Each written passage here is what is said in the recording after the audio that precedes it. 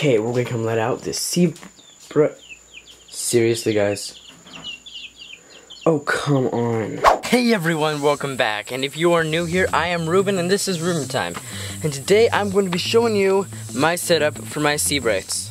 Okay, so this is our enclosure. And what we've got here is some hardware cloth, really small bit hardware cloth, a bigger piece. Goes around, we've got 2x4s, some treated just cedar planks, and some 2x2s in the corners. We got opening door here, and we got these for movability. This is actually called Chicken Tractor, and this is not their permanent how they're going to be in it, but this is what I've got set up for now. We went in and installed the door with this piece of plexiglass, just quick open and close, and that's what we got basic there.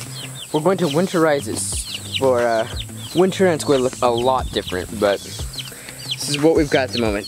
Maybe I'll do a part 2 or something. That'd be nice.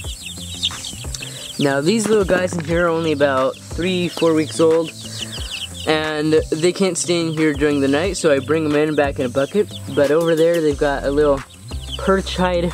We've got, you know, big little chunk of wood. They've got a little perch thing there. Put a little perch piece in the corner. Put another piece of wood there. Really, you just want to give them stuff to do. I'll give them a little bit of watermelon here and now, since it is the summer, and you know, summer's awesome, and so is watermelon. So we got their food, their water, all their important stuff in there, and you know, they run around, play, there's shade, which is really good, and I don't know, they seem kind of happy, I guess.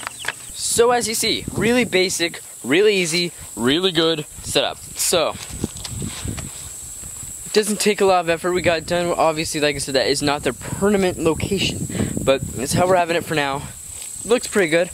Plexiglass door always doesn't slide perfect, but hey, it works. So comment any ideas you have for anything else I can add there. Maybe you can even go subscribe and comment your favorite method of raising chicks. You can follow along with how I'm raising mine here. I'm doing videos and updates on that, so go check out my channel for that. Anyway, I will see you all next time on Room Time. Bye.